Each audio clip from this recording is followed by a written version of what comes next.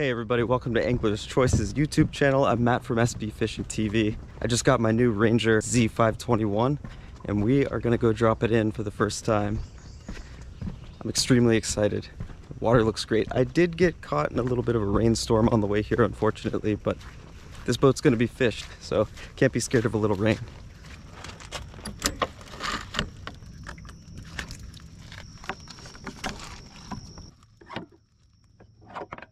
And the most important part.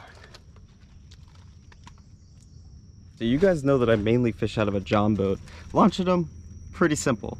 Much smaller boats than a 21-foot Ranger. But what I'm gonna do to solo launch is just give myself 5 or 6 feet worth of slack on the crank here. I'm gonna let that hang so it doesn't drag on the ground and doesn't get caught on anything. And I've got everything unstrapped in the back, hit both of the tie downs. I took the transom saver off for the 2 little tubes that slide over the trim pieces. All that's done. I've got the boat loaded up with rods and tackle. Last but not least, and you can't ever forget this one, the plug. So I'm gonna go ahead and give myself some slack and we're gonna get this boat in the water for the first time.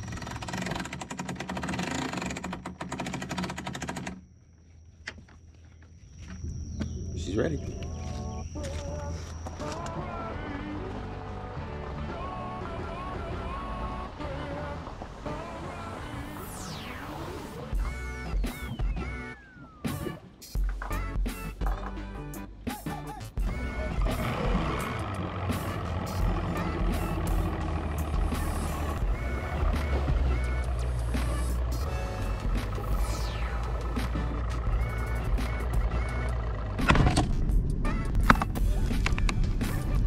Safety first, then teamwork.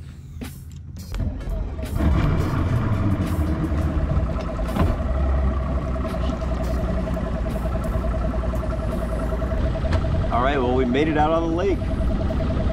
Pretty flawless self-launch. I'm happy with it.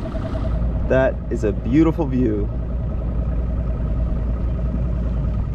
Well, before we go run this boat, I'm gonna go ahead and set the Garmin trolling motor up really quickly. It comes with a remote, and that's what you need to use to calibrate it so you can use the spot lock and north heading. And then you can connect it to both of these graphs, and there's a ton that you can do that I actually don't even fully know yet, but I'd like to have a little spot lock action, so we're gonna set that up. Luckily, the guys over at Angler's Choice hooked up the pedal, so that works, but I would like to be able to use this remote too. So we're gonna pair this up. Turn the trolling motor on, then we're going to hit the power button 3 times and that'll set it into pairing mode. That little top right icon will turn blue. So now that we have that in pairing mode, we've got the remote on, we have to go into the settings, remote control, pair.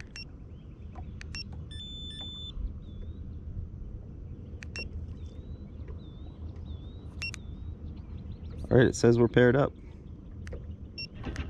Oh, we're paired. So now that I have the remote paired up with the trolling motor, I should be able to use anchor lock. Oh, I need to calibrate the compass. Settings, trolling motor, calibrate, compass. Turn the boat slowly in 2 full circles. Keep the boat level and steady while turning. Hopefully I can use the trolling motor for this.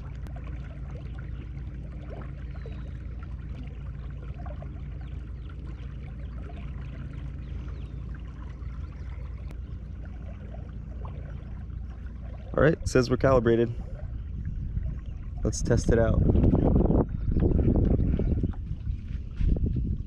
Anchor lock? All right. I'm kind of blown away right now. I've never had something fully connected, trolling motor and 2 graphs. So I'm sitting at the console right now and I need to go back to the van to grab the drone battery that's charging. So I'm gonna go ahead and just test this thing out. So I'm gonna zoom in here. We're gonna see if it can navigate us to this waypoint that I'm dropping. Okay, 385.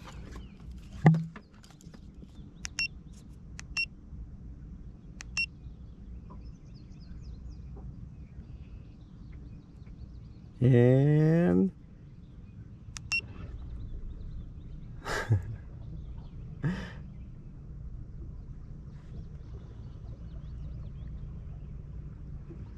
So sick. Well, I'm gonna go grab this drone battery and then we're gonna actually fire this boat up and do a little running. And then we have to try and catch a fish. But I'm also gonna show you guys around the compartments and the space in this boat. It's just mind-blowing that I'm sitting in this and able to use it right now. So very cool. We've gotten everything that we needed to get, and now I think it's time to go drive this boat around and put it up on plane. I'm very excited. Gotta get my booster seat. I can barely reach the pedal. Make sure everything's away.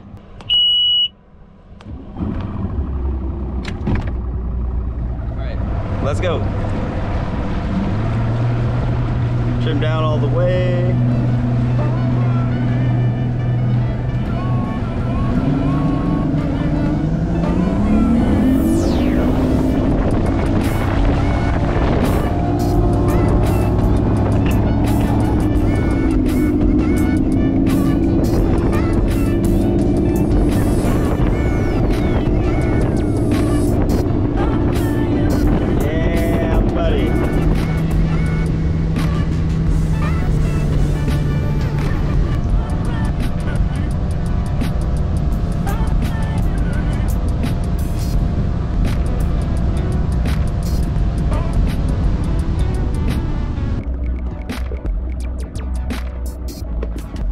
That was pretty incredible. Awesome. I'm at a loss for words. Just so nice. Rides like a dream. That was about 68 miles an hour, which is plenty fast for me. I don't need to go any faster than that. So now that we've got running the boat out of the way, everything seems to be set up properly. Let's go ahead and run through all the storage compartments. We'll take a look at the accessories that are on the boat currently, and then the only thing left to do is try and catch a fish.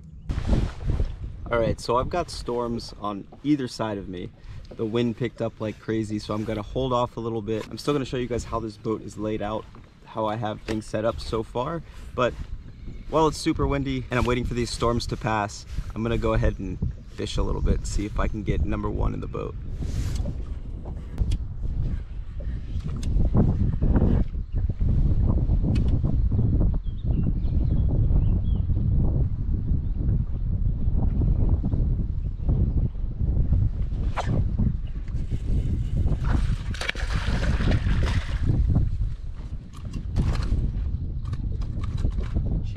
Chill. Healthy keeper-sized fish. First one in the boat. Ate a Texas rigged Z-craw. Hopefully his friends will eat too. But first, let me show you guys around this boat a little bit. All right, let's take a look around this boat. We'll start up at the bow of this Z521. Still doesn't, yeah. English choice through the Garmin force trolling motor on here, and I've actually never used one of these before. Today is really the first time that I'm getting to use it and getting more familiar with it and comfortable. I've personally never had good experiences with any sort of digital trolling motor or anything that's not cable driven. I personally don't like the feeling of a digital trolling motor or one that has a separate or non-cable driven foot pedal. Personally, that's just because they were slow. They were unresponsive, and you had to look at the head of the trolling motor to look which way it was pointing, and Garmin seems to have figured it out. Foot pedal did take a little bit getting used to because it's a little looser than your standard cable-driven trolling motor, but it's perfect. I mean, I have no issues with it. I have no issues controlling it. It's super responsive. It's super fast, very powerful, and I don't know. I think it's just going to take some time to give it a full review, but so far I'm a huge fan of this Garmin and I look forward to using it more. So along with the Garmin Force, we have the Garmin 126 EchoMap Ultra, and it's awesome. I mean, for having the live scope on, it's better to have a bigger screen. It's going to strain your eyes less. It's going to give you a bigger picture overall, and it's just amazing. Through a 126 at the console as well.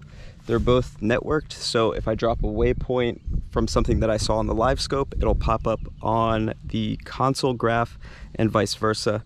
And As you guys saw earlier, I connected the Garmin Force, so it's basically fully networked. So again, if I wanted to drop a waypoint or fish from this spot to 100 yards down the bank, I could drop a waypoint and navigate to that at whatever speed I tell it to go. Pretty neat. Let's take a look into these compartments, shall we? Rod locker. Don't pay attention to that. I didn't get any dock lines yet. When I showed up at the ramp, the only thing they had was an anchor line. But yeah, so this Ranger is equipped with rod tubes and the rod holders here. I think I gotta get a little used to it. That's something that I'm sure I will. If you guys have any suggestions on how you use these to maximize how many rods you can put in here, leave me a comment down in the comment section below. So behind the rod locker, I've got a cooler. On the step, we have another cooler. On this right side, we have a dry storage. I've got my angler aid box, which is basically a first aid kit, the top half of my rain suit, some shoes, and the fire extinguisher. Tackle storage.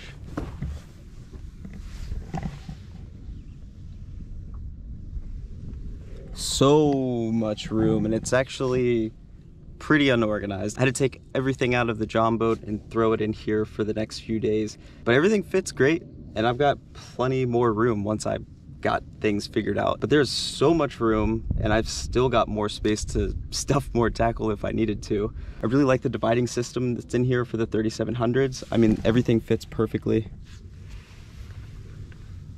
And then, all right, that's a bit of a mess. But again, I threw everything from the John boat in here. Last but not least, for the bow of the boat, the right storage compartment, huge, giant. If I really needed to, I could probably pack a sleeping bag and roll up in there. But right now I just have a net, paddle, lights, and a weigh bag up in there. I can see myself using this for extra baits or camera gear or whatever it may be. Very cool. This is more space than I've ever had the opportunity to work with. I literally feel like I could move into this boat. All right, let's keep moving back. We'll start here on this second console. Nice little glove box, stays completely dry. I've got the drone in there right now. Center console, perfect for throwing your phone, sunglasses, Garmin remote, a little bit of sunscreen. My friends, please don't forget your sunscreen. Got the live wells, huge. A little bit more storage in the back. Right now I've just got some camera gear, big old life jacket, and my Dr. Pepper can. So it's the same thing on the port side of the boat, and then finally got your battery set up.